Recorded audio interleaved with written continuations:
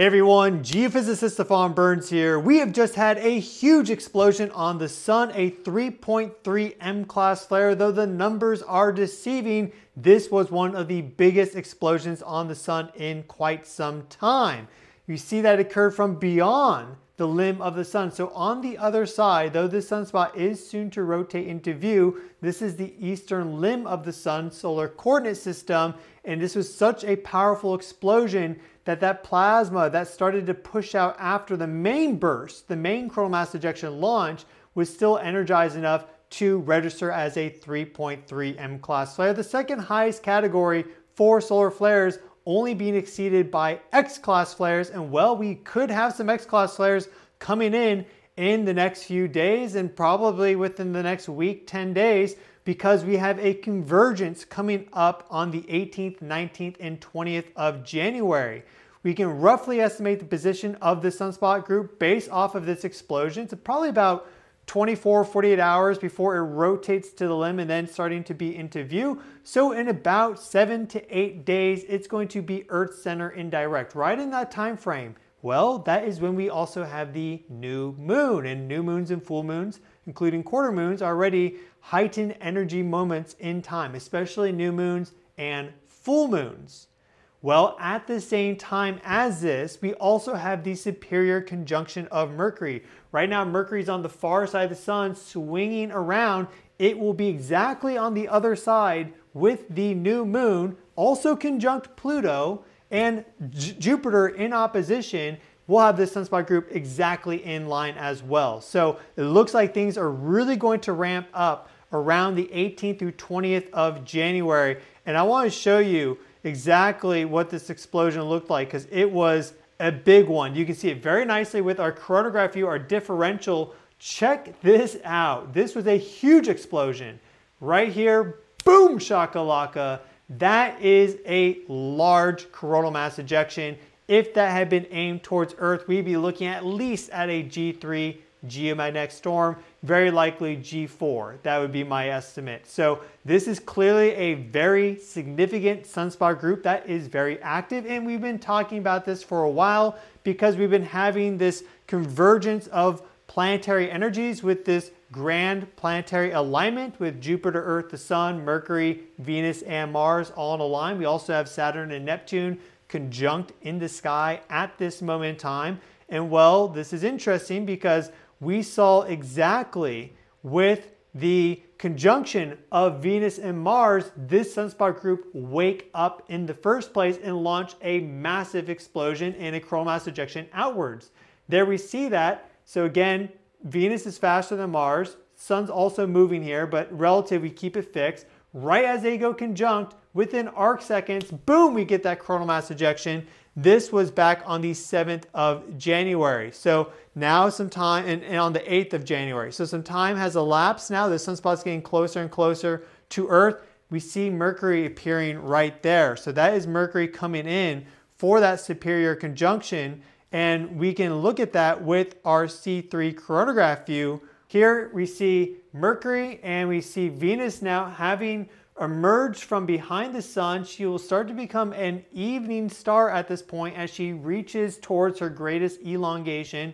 Mercury will also be performing that after its superior conjunction, its Cazimi, right around that new moon. So you can see Mercury is a fast mover and it's getting pretty quickly close to the sun at this moment in time. So right around the 18th, 19th of January, that is going to be active. And we can see that this was a big explosion by looking at our 211 angstrom view of the sun, which we can see right here. This is our 211 angstrom view colored with our 193 angstrom imagery for the experts out there. We see a coronal hole that is following in front of that.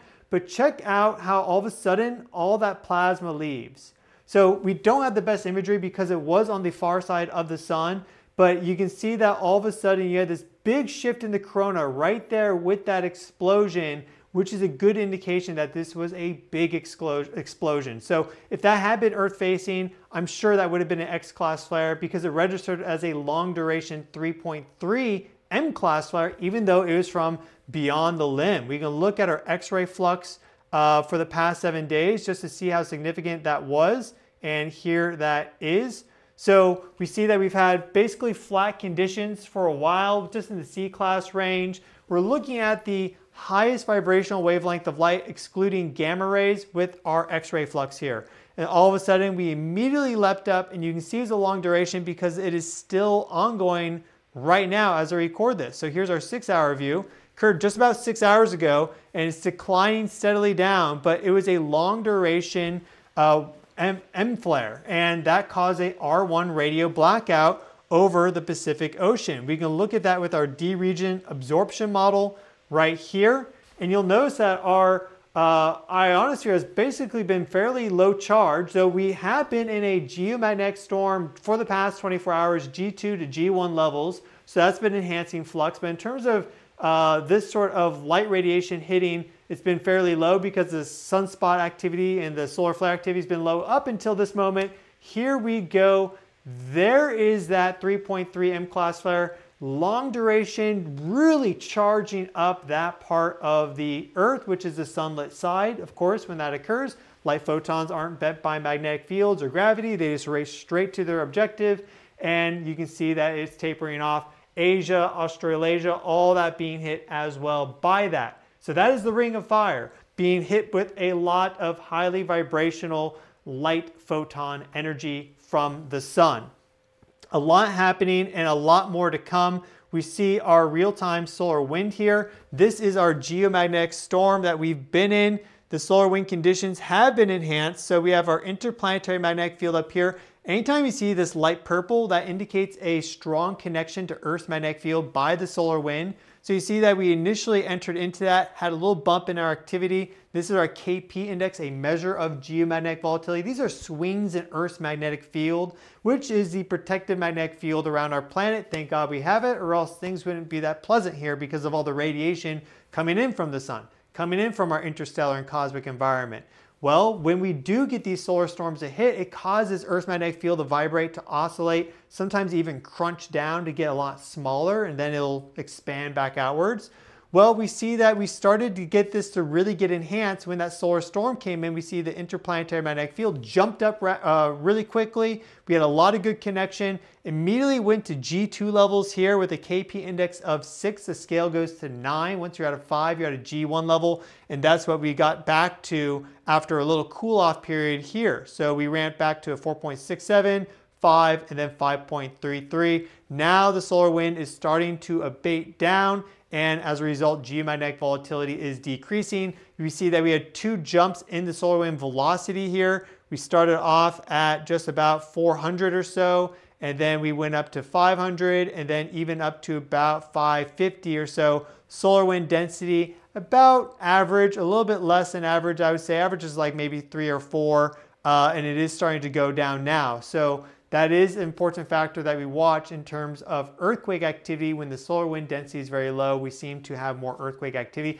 We also seem to have more earthquake activity when there are significant planetary alignments, and we had a magnitude 6.4 earthquake hit Indonesia yesterday. So that is a big earthquake that occurred exactly when this alignment was active. It is still active right now. We can check that out with our solar system scope application here. This is our planetary alignment. This is a very significant alignment because Jupiter is at opposition. That was exactly yesterday, meaning if you went outside at night, the very bright object that you saw in the sky was Jupiter, because Jupiter will be the brightest thing for sure during opposition, especially when Venus and Mars and Mercury are all on the other side of the sun, meaning that if you're looking at the sun, you're effectively looking at them. They're out during the daytime. You're not going to see them at night, though that will change as Venus moves ahead. We also have, as you see, Saturn and Neptune conjunct, and that will be exact for Earth geocentrically in February.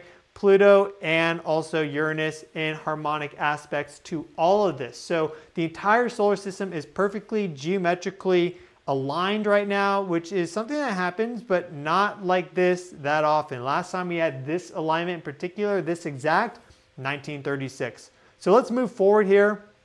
And we can see this Mercury Cazimi come into effect. So here's Mercury right there. And as I move the Earth forward in its orbit, you see that we have Mercury all of a sudden now in this alignment with the Earth and the Sun. And there is our new moon. So we still have Venus and Mars close by. And here is our Earth, Moon, Sun alignment, also with Mercury. And if we look further out, you see that this is also in alignment with Pluto, with Jupiter in opposition. So this is a big, powerful energy signature, indicating that things are going to probably be bigger and more powerful than you would think at first glance. If you didn't take this into account, for example, if we have a solar storm that comes in and the forecast that's being issued is like, hey, G2 storm expected, I'd probably bump it up to a G3, because this sort of signature from my research and from me watching this now for a few years is the type of signature that will lead to things being bigger and more bombastic than they would have otherwise. And well, we're seeing that sunspot group on the far side now having blasted off 2 big solar storms, and it looks like the last one, the one that just occurred, was bigger than the first one, which was on the 8th of January, exactly when Venus and Mars went conjunct. So this is quite significant. And lastly, we'll look at our astronomical chart for the new moon to see this in effect, because it really makes it all clear. So here we have our true sky positions for the Earth geocentrically, involving all 13 constellations, including a Fucus here. And we see our congregation of planets and the sun here, right at the boundary of the constellation Sagittarius and also Capricorn. So we're not doing zodiac signs here. This is true sky positions and constellations. We see Jupiter there in opposition. Effectively, Earth is right in the middle for a geocentric chart. So you see here is Mars, there is Venus, and then we have, of course, the sun and moon conjunct for that new moon. And look, right next to it, we have Mercury with that superior conjunction, and then we have Pluto just a degree or 2 off from that. So a very tight cluster. You see all that occurring there, maybe in like 5, 6, 7 degrees, probably about 7 degrees, all of them tightly clustered with Jupiter in opposition. And at the top, we have Saturn and Neptune, as you can see, within just a couple degrees geocentrically, and we have Uranus in trines to all of these points. So this is participating, this whole congregation here is participating in this minor grand trine, as we call it, with Pluto, Saturn, Neptune, and Uranus. And then we have these squares there from Chiron. We have this opposition from Jupiter. This is really beautiful planetary geometry, and it does look like the type of signature that you would get for often significant solar activity. So again, I think we're very likely to have a big solar storm impact, or multiple. I would not be surprised if we get multiple big coronal mass ejections launched towards the Earth right around this time frame of the 17th through the 21st of December, when that sunspot group is going through Earth's center and direct. Because we have the Mercury superior conjunction, which often lines up with that sort of activity because it's so close to the sun on the far side. It seems to interact with the electric circuit of the sun in interesting, unique ways. We have the lunar alignment too. We have this planetary congregation. We have the overall geometry. We know that sunspot group is active. It first woke up with that Mars-Venus conjunction. It's likely going to be very active on the Earth-facing side. We just saw it have a huge explosion. And so everything is lining up at this moment in time for the 17th through the 21st of January. And as soon as that sunspot group rotates into view, we're probably going to have an increase in our X-ray flux, more ionization of the ionosphere, a charging up of the global electric circuit. Because we have just gone out of a geomagnetic storm, we're going to have the radiation belts recharge, because they will get enhanced after a solar storm impact and a geomagnetic storm. So everything is queuing up for that time period in January, and I will keep you up to date here on the channel if you subscribe. So that's your space weather report going forward. I have been your host, Stefan Burns. Thank you all so much for watching. Please smash that thumbs up button to help the channel grow. It really does a lot. We started off 2025 at about 150,000 subscribers, ended the year at about 650,000. So that is incredible. Thank you all so much for your support. I am dedicated to bringing you the information and the news as to what is happening here on Earth energetically, with the sun, with our cosmos, day by day. So subscribe if you want to stay up to date. And also, in addition to that, I also have a web store where I sell a variety of holistic wellness products and official channel merchandise. This is earthevolution.com/store, and we see a variety of all organic herbal tea blends here. We make and mix this ourselves, my dad and I. This is a joint operation. I brought him in to help me out last year. It's been really fantastic. So we source all our ingredients, make them, mix them, package them, ship them out to you direct. United States only, by the way, but our spirituality, our herb coffee, our top sellers, they are both in stock. We just mixed up a new batch of herb coffee. Our festivity is in stock, our latest tea blend. This is amazing for this time of year when it's cold out and you just want something that's flavorful and kind of cozy and comforting. It's caffeine free. It's not going to get you all zipped up. It's great at night. Great when if you have people over, you want something nice to drink that's non-alcoholic, but really flavorful. And it's basically like a mulled tea. You can make a mulled wine out of this if you want. You can even brew it, let the grounds, all the stuff cool down, blend it up, add that to a cake mix. It makes amazing cakes. So it's multi-purpose, 6 ounces, super good for you too. I mean, this is really good stuff. I think it's probably maybe our best tea blend that we've made, definitely in terms of flavor.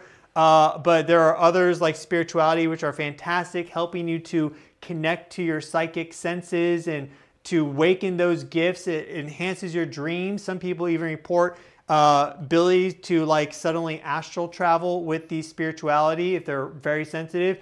Great for when these energies are heightened because it helps you connect to some of these more etheric realms. And our herb coffee is fantastic too. That is a 50% coffee mix with also chicory root, dandelion root, and lion's mane mushroom. So really good for neuropotentiation, for focus, to get things done, but keeps you creative.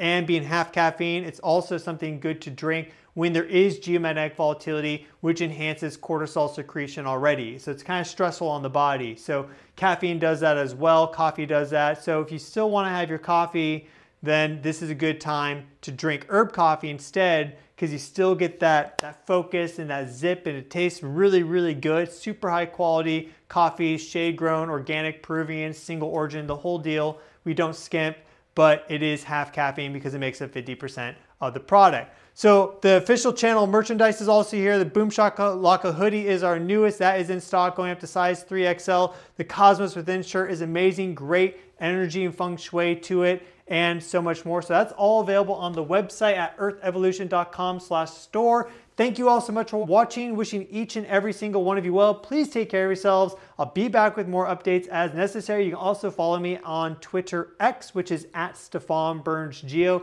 That's also linked in the video description as well. Hope to see you there. I post updates in between my videos on X. So that is also a great resource for all of you. Thank you so much. Have a great day, and I'll see you all in the next video.